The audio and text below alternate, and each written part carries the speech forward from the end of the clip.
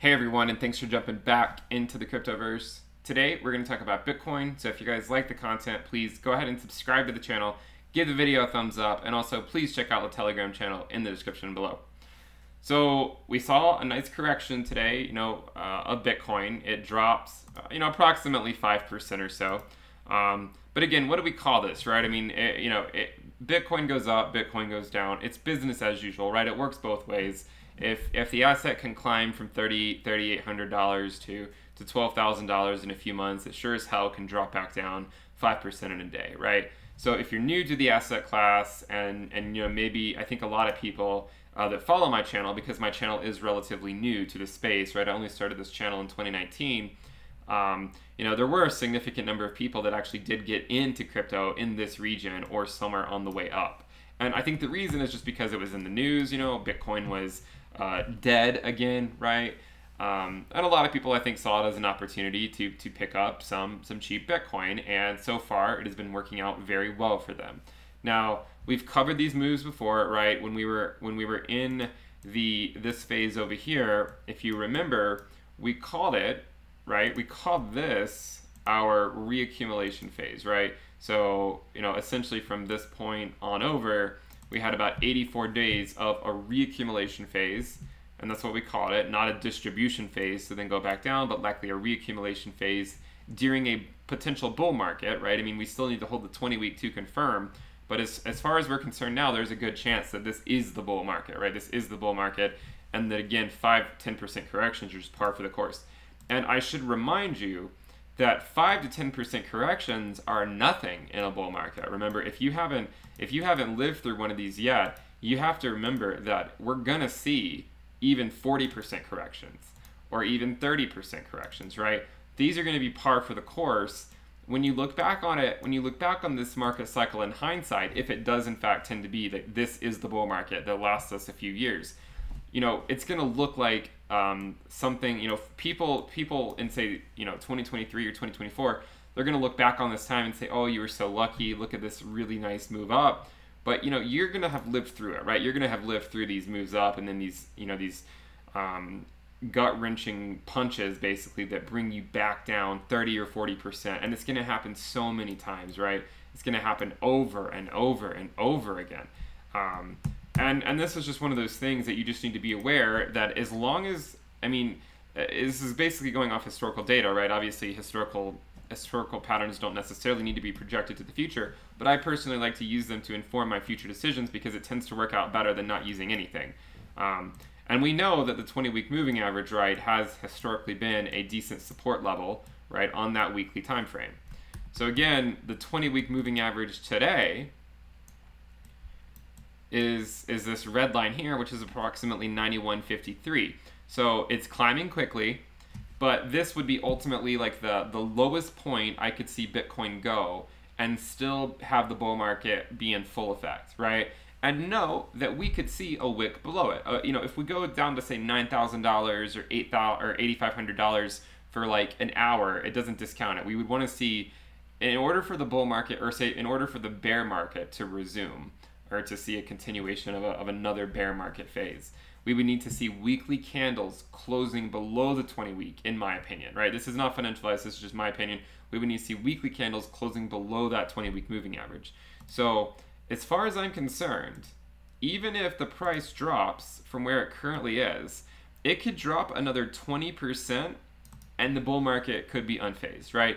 Of course, some people are gonna get shaken out, right? A lot of altcoins will bleed like crazy back into stable coins, back into Bitcoin. But for the most part, right, if this is the beginning of the bull market, we'll regroup, we'll gather ourselves, and we'll then systematically continue on our way throughout the bull market, recognizing that we're going to see moves up, we're going to see moves down. Now, I say this, right, but at the same time, Bitcoin hasn't gone down that far, right? It's only down 5%.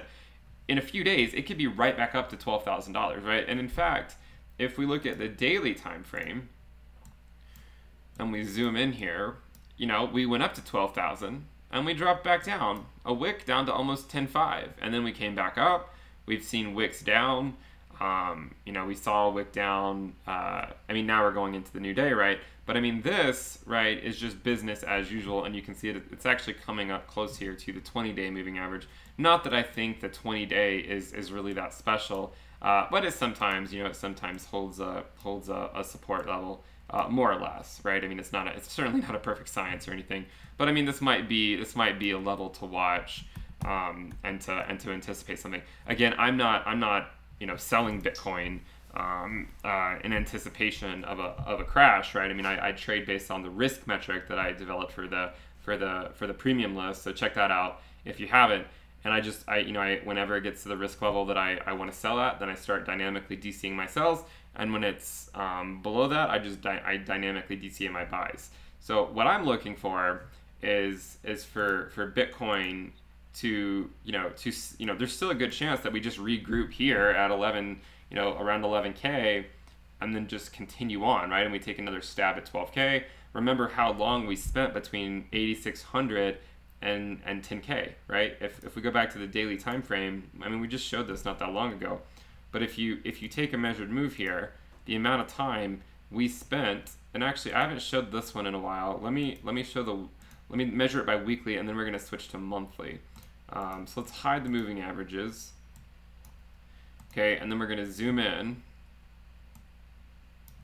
And we know that this lasted approximately it was around 8,600 or so at the low. That was kind of like the lowest point we were testing, more or less.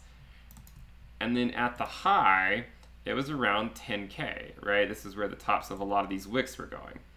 And then we said, there's kind of this intermediate region, between them at around, I mean, it's not exact, right? But I mean, somewhere in this region, where we basically said that, it tends to kind of be either above or below this. And if you look at the monthly time frame, and I guess I had previously drawn it around 94, but if you look at the monthly time frame,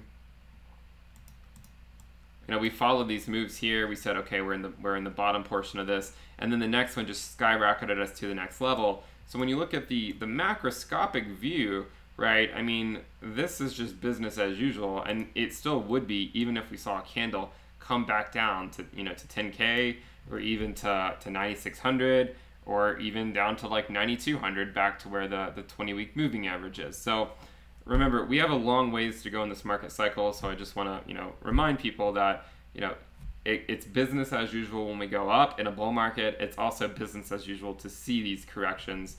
And the way that I know that the party's over, or the way that I would project that the party is over for the short term, right, is if Bitcoin breaks the 20-week moving average on the weekly time frame. And it essentially just means that we're kicking the can down the road. Like we're basically saying, okay, if we go below the 20-week, then most altcoins are going to bleed into Bitcoin.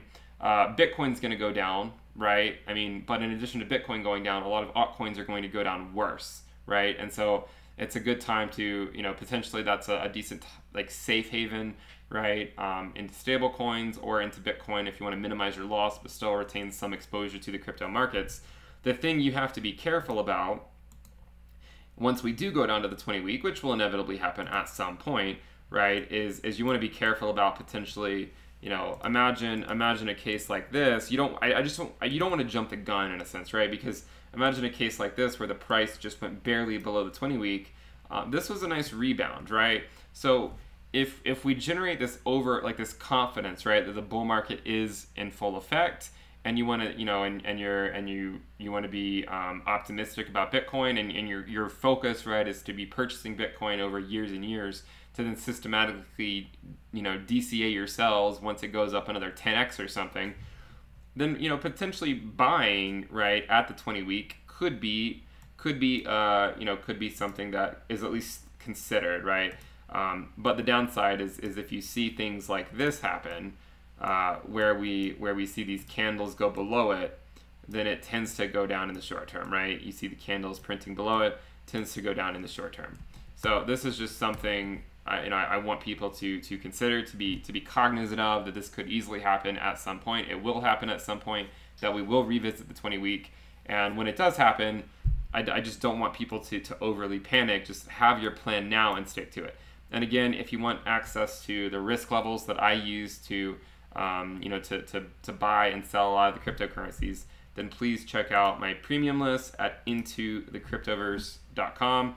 We have a lot of people using it. You get access to the risk dashboard in addition to a strategies dashboard that'll help walk you through different dynamic DCA selling strategies for Bitcoin and Ethereum. We have, in addition to that, you get access to a weekly newsletter, a weekly premium video, and you get access to a private Telegram alerts and discussion channel. So please check it out. The prices will be going up soon. If you want to get grandfathered in, then make sure you sign up before they go up in a few weeks. And if you want a discount, you can pay for 6 or 12 months using cryptocurrency. And for instance, for 12 months, you'll get a 15% discount. So remember, guys, business as usual. Nothing has really changed. You know, the goal, right, is still years away, right? Because I don't think, as I've said many times, you know, I don't think that the next peak is in 2021, and I just don't. And you know, when the price goes up, I tend to get the trolls on the channel saying, oh, like it's a 4-year cycle, which, I mean, I'm not saying that if you believe in the 4-year cycle, you're a troll, but it's just people will then troll me and say, you know, you're a jokester, like there's no way it's the peak's not in 2021. And then the minute you see a correction or something, right, like in March when you see a really big correction, or even a day where you see a 5 or 10% move, then people kind of change their tune because they just trade based on their emotions. When things are moving up, they want to criticize anyone that has an opinion that is different than theirs. And then when things are going down, they just kind of go back into their shells a lot of times. So, you know, my opinion's not going to change anytime soon. One question I have gotten is like, what is something that would make me think that we could be on an accelerated schedule rather than say, I mean, so if you're unfamiliar with what my projected peak would be, it would be sometime between the 4th quarter of 2022 to the 2nd quarter of 2024. And I tend to think that 2023 is when it'll happen. And I don't change from that. Like, I don't waver from that. It has not changed no matter if we're pumping up 300% or dumping 60% in a day. It just isn't going to change, right? What would make it change, you know, and this is the question I often get, is like, well, is there something that would cause you to change your mind? And I've said before, right, you know, the thing that might cause me to change my mind is if we get to a sustainable $20,000 Bitcoin in the next 5 or 6 months or so. So if you see us come up above 20K and then maybe come back down to it, hold it as support, and then continue on, then sure, yeah, I'll say, you know, we're likely to continue to potentially make a move up to this region, you know, over here, right? This would be like, okay, this is probably where we're headed. I just don't think that this is going to happen. I think again, it's gonna take longer, and you know, potentially be about 14 to 16 more months, right? Where maybe we see a bubble and then come back down, and maybe we come up to 20K, come back down, and just kind of continue on our merry way, and then eventually break it closer to the end of 2021 or beginning of 2022, where we see a sustainable $20,000 Bitcoin, and then from there, from that point on, I think we'll go parabolic, right? And a lot of YouTubers, you know, don't like to cover this because it's not flashy, it's not what people want to hear, right? They want to hear $300,000 Bitcoin by 2021. And anything other than that is just it's just not worth putting on the channel. But I think what'll happen, right? I think as time goes on, as we continue to, you notice a lot of times when the price dips down, a lot of people will then a lot of other people that make content will then talk about lengthening cycles. But when prices start moving, it's 100K Bitcoin in 2021. So we'll see what happens, but. You know, this is just something to keep your eyes out for. I would also project that as we continue on over the next 6 to 12 months, you'll slowly start to see more and more people talking about lengthening cycles. Like it's already started a lot. I mean, there's already a lot of other people that have started talking about it. But as time goes on, you'll see it become more and more prevalent as people then, right, when 2021 comes and their $100,000 Bitcoin isn't here, well, then they go searching for a reason, right? And then it becomes, you know, confirmation bias in a sense. Like you're looking for a reason that it's not at 100K, and then you say, oh, lengthening cycles, but it makes sense now because it's not there. It's just not at 100K. But now, of course, like you don't want to believe it because you'd rather see that 10x realized return in 15 months rather than say 36 months. Okay. So let me know what you guys think. Please check out the Telegram channel. Check out the premium list if you want access to the exclusive content. Remember, the prices will be going up, so if you want to get grandfathered in, make sure you sign up before the prices go up.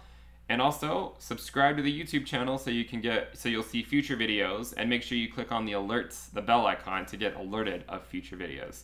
That'll wrap it up for this time. I'll see you guys next time. Bye.